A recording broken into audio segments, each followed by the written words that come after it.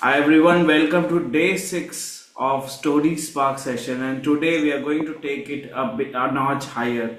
This is going to be a different session altogether, a concept which I have not talked much but which is very important, especially when it comes to technical presentation, and that is called data storytelling. We all know there are a lot of data with us, but how do we tell a story? How do we make sure that what we are projecting through our data is making sense to our audience? So I'm going to share screen, and what we are going to do is we are going to take a few samples, and I will try to give a story about for one of them, and then what we'll do is we'll collectively go through some more examples I've collected, and we'll try to see how do we add a story to those. So let's start with the first one. So I got this good slide from a website named Databricks, which said that if you are doing a storytelling with data, these are some of the steps to follow. Number one is you need to understand what is the context, what is it that you want to present. Then choose an appropriate visual. What is the graph, what is the chart or bar that you want to present? You need to have that visual, appropriate visual. Then you need to eliminate clutter, because sometimes we have too much of data and we want to ensure that we are only representing data which is relevant for that particular audience, for that particular story. Number four is you need to draw attention to where you want your audience to. Even in data, you want to make sure that you're pointing out to the right direction. Number five is that you need to think like a designer, where you need to think how I can make it better, how I can put the right color, right theme. And the step number six, the most important, is when you're presenting, you need to tell a story. So that's the whole storytelling with data process. The image is by a website called Databricks. Now what we are going to do is we are going to go to another example. So this one I will take, and then we'll collectively go through some more examples. So this is a dashboard of the call center analysis, and if I have to put a story around that, this is one of those call center, typical call center, where there is a lot of improvement needed. While they have a number of satisfied customers, but we can see almost 60% of the customers are unsatisfied, which means is there are a lot of process that needs to be improved. The customers are not at all happy, and this is changing based on department to department. But if you see in larger context, there is not much difference, whether it's payment system, whether it's streaming, whether it's admin support. It is around 60% overall where customers are not happy and they need to do something about it. Now what is interesting is their agents activity is pretty good, except one agent. All the agents are 90% able to resolve the issue, which means that there is a bigger problem with their call center. They need to look into the process of, even if their agents are performing good, their customers are not satisfied. They need to find out what is the reason. Is it a process, documentation, or something else that needs to improve? So you see, I put a picture. I didn't say this all the data, but I've tried to put a picture around that they need to work on the process. So this is an example. Now what we'll do is next we'll go to another example, and I'm going to give you about 30 seconds to think about how can we build a story about the graph that will show on the screen, and then we'll go and try to decode that. So let's bring this one. Okay, so take a look at it for about 30 seconds, and then we'll go around the room.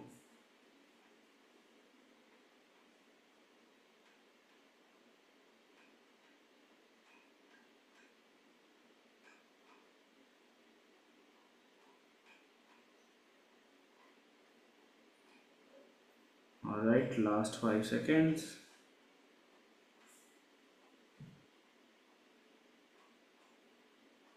Okay, so Venkat, do you want to attempt to tell this data story? Yes. Um, the storms are more distracted due to uh, phone calls and other personal things.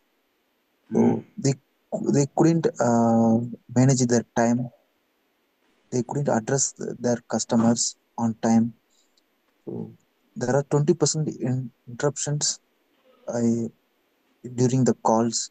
So it reduces the productivity. If you would like to improve the productivity, reduce the interruptions and distractions, and increase the time management. Mm. Really good And at. that's Awesome. Okay, Kaji, do you want to try? Unmute yourself.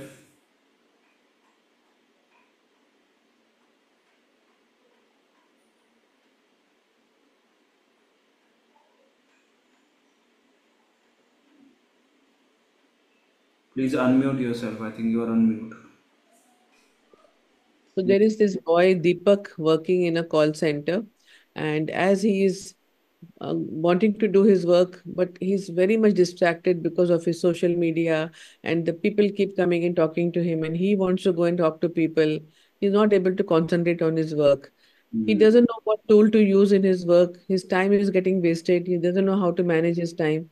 And more than that, he doesn't even know what he wants to do. He's not sure of what he wants to do. And Mm. because of that, his productivity is going down and going down. I want to help this boy in some way or the other by telling him how he can reduce his distractions and interruptions and improve his tools, and to make him, I want to ask him some questions how and why it is not allowing him to move forward in his life. Thank you so much. Very interesting. And yep, very good attempt by both of you. And again, the same, the data is the same, and we all can build a story. And we can say another way of this could be that no, why what many people think that they are not being productive is because they don't have the right tools, but the reality is only 3% is that true, that you are not productive because you don't have the right tool. The major challenge, the 50% of the challenge, lies with too much of distraction like social media or constant interruption by colleagues. So if you want to be productive, you have to make sure that you are in a place where there are less distraction and less interruption. So some of the things could be putting your phone on silent or using headphones so that people interrupt only when they have to interrupt and not get into chit chatter. This has the potential to improve your productivity by up to 50%. So that's another interpretation of the same data. Right, so let's do one more round and we'll see. I want to bring, okay, so this one, I'm not sure. Are you able to clearly see this? I looks like there is a lot of pixel. It's not clear, right? So let's go to the another one. This is a one of the examples from Gates Foundation, Melinda and Bill Gates. So let's take 30 seconds to think about the narrative and then we'll go around the room to tell the story.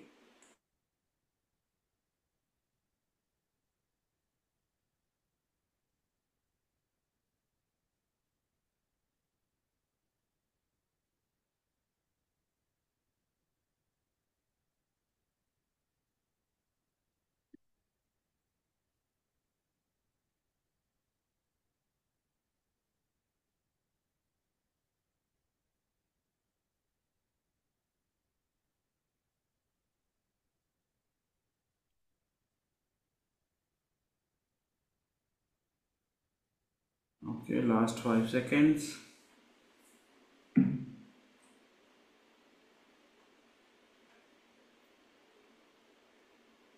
All right, so let's start with Dr. Alka this time. So, how would you tell the story of the Gates Foundation?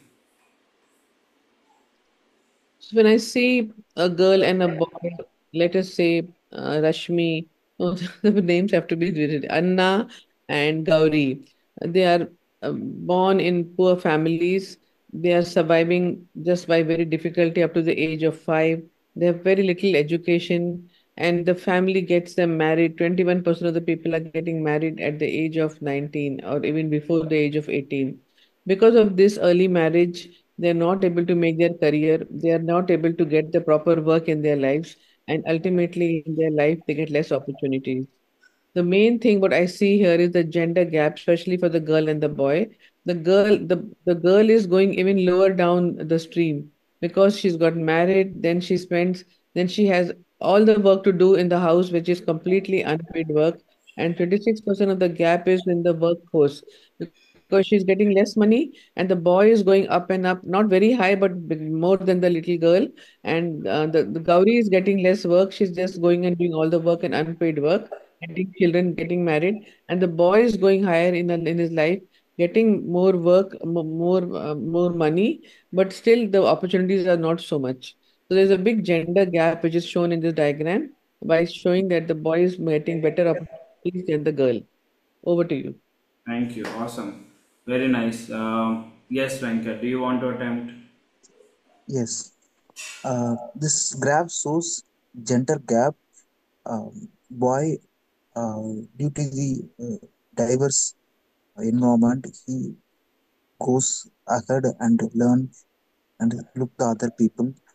But the girl, uh, her growth is affected because of um, marriage and children, and they spend their time in kitchen, so they didn't see the outside world.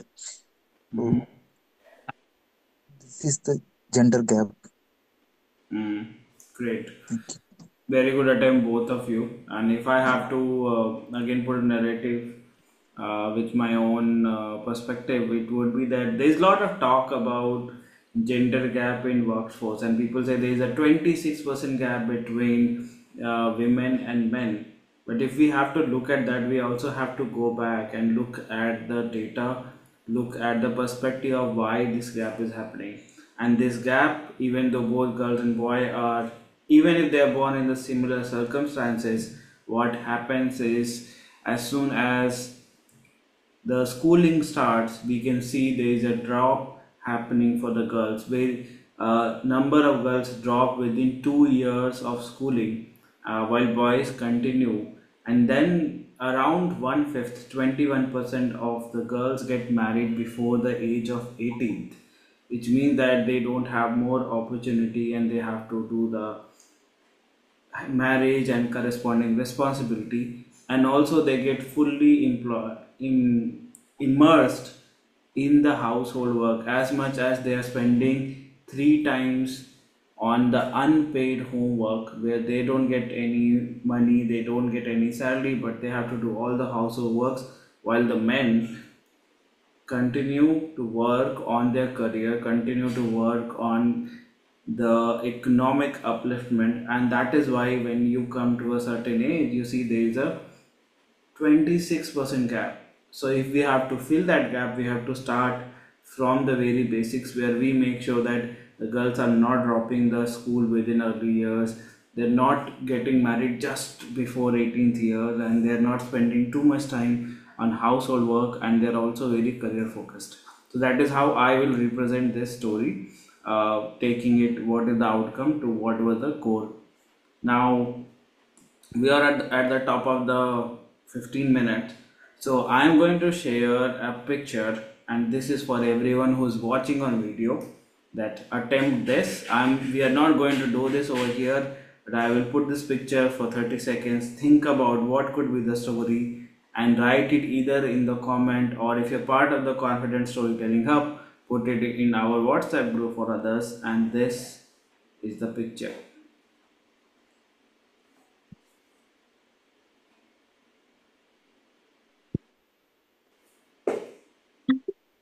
Five more seconds, and I'm gonna leave with this. So thank you so much everyone for joining day 6 of Story Spark session. Tomorrow is going to be, we will be completing 1 week, which is going to be day 7, which is where we will also be completing the basics and different types of storytelling. So after tomorrow's session, we are going to shift gears on the weekly theme of the storython. So tomorrow is also the storython session 2, which is where we will talk about mindset and limiting beliefs and empowering beliefs. So from Friday onwards, except the gap that I will have for travel, we will be talking about the different strategies to work on limiting belief, work on visualization, work on different tools to basically get into the right mindset. So, thank you so much. Have a great day. And as I say every time, until next time, keep learning, keep growing, and keep going out of your comfort zone. See you tomorrow for day 7 of Story Spark session. Take care. Thank you.